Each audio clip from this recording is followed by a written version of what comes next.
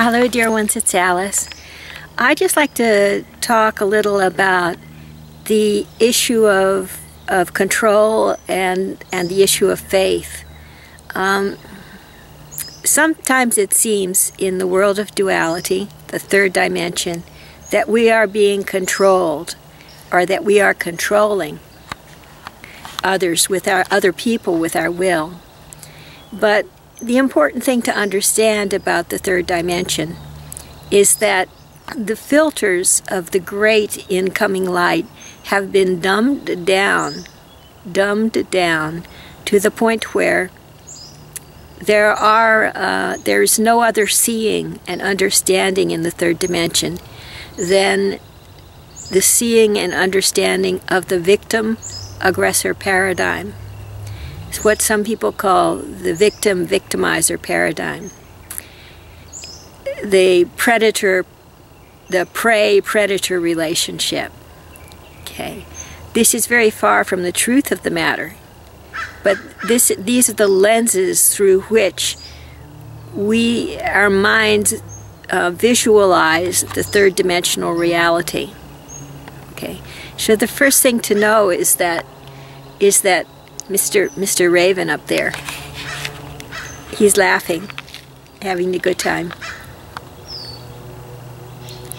Oh, here comes the other one. I thought as much. The first thing to know is that when we feel that we are controlled, that this is an illusion created by the dumbing down of the light through the filter of the third dimension. Okay, so the first thing to know is that no matter how real it feels, it's not real. Okay. Now, a lot of people have been talking about dark attacks. there were times when I went through situations that my mind phrased as dark attacks, and they had all the hallmarks of what my fellow oracles and prophets described as dark attacks. And then as time went on, as my understanding of the situation grew, I began to know that these quote-unquote dark attacks always preceded a greater understanding of truth.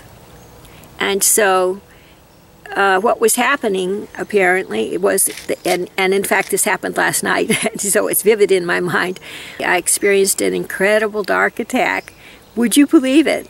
And so I just kept in mind this faith in God, and this faith that what was manifesting was going to lead me to a greater awareness of truth and divine will.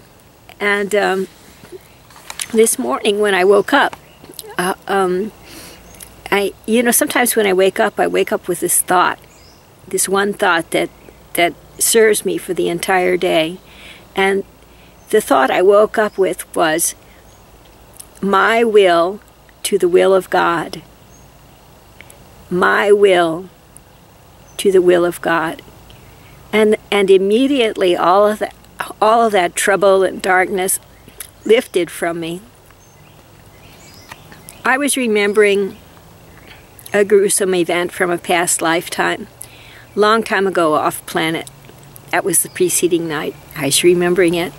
And for a long time before that, I was reenacting in my mind this that happened on that planet.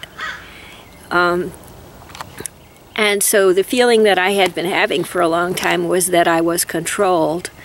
And I was going through all of the emotions that I experienced on that planet, which was a slave planet elsewhere, enslaved by astral entities who had tremendous powers of mind control. So all of the humans on that planet at that time, sold so very long ago, they lost their faith in God. Or at the very least, their faith in God was deeply challenged, and their morphogenetic fields were altered. And many of those souls are here on Earth today and are experiencing this incredible clearing of those past lifetime memories for the entire planet there. And so it's been very intense for everyone, Okay, so I have in mind Saint Francis, who spoke of let me be an instrument of thy will. He was speaking to God, and he had the most incredible song about that. I'll see if I can find a copy. And so his life was like a song to God. He wanted to, every moment of the day, he wanted to align his will with the divine will. And isn't that the way, you know? Even when we feel completely at the mercy of something beyond our own control, yet, where is the will of God in this? Where is God's will? God's will is to the perfect understanding of his children. And somehow this experience of separateness from God, this experience of lack of free will, this experience of lack of holiness and so forth, this lack of love, this all of these feelings that are ungodlike and undivine are leading us in some way back to an understanding of alignment with the divine will and the divine mind and the divine love, the divine heart.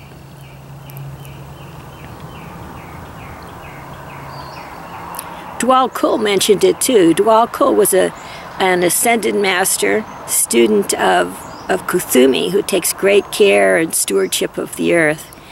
And Dwal Kul had a prayer that I've channeled before called the Great Invocation, which has very similar sentiments. Lord, let me be an instrument of thy will. And so I say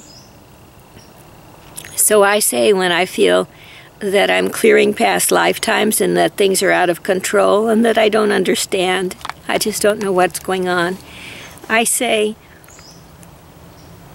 my will to the will of God. And then suddenly everything becomes clear. This is the wonderful thing about faith. It leads us through the valley of death. It leads us through the deepest darkness into ever greater light.